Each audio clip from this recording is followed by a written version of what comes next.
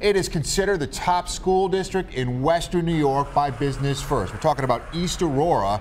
Now the district facing some tough choices as it braces for a rocky financial future. Job cuts, which include teachers, now on the table, and it doesn't end there. That's right. The district was also considering slashing full-day kindergarten to half-day, but that scenario now off the table after parents fought back. Jeff Rusak picks up this developing story, all new from East Aurora tonight. The East Aurora School Board has some serious decisions they need to make within the next couple of weeks when it comes to their school budget. They were considering taking full-day kindergarten and making it half-day kindergarten. The school board is looking for cuts wherever they can. In the next budget, as many as 8 teachers could lose their jobs.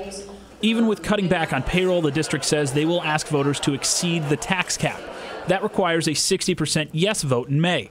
Now, during the first proposal of the upcoming East Aurora budget, the board suggested cutting kindergarten to half-days. The suggestion was disliked by most parents and ultimately removed from the budget proposal. How much money would that save?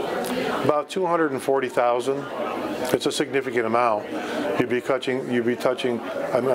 reducing staff by about 2.5 to 3 teachers in order to do that. A big reason the district needs to make cuts is because of additional costs for transportation and BOCES. If voters do not approve exceeding the tax budget, the district believes even more teachers would lose their jobs. This would be the first time the East Aurora School Board would be asking to go over the tax cap. Reporting in East Aurora, Jeff Rusak, 7 Eyewitness News.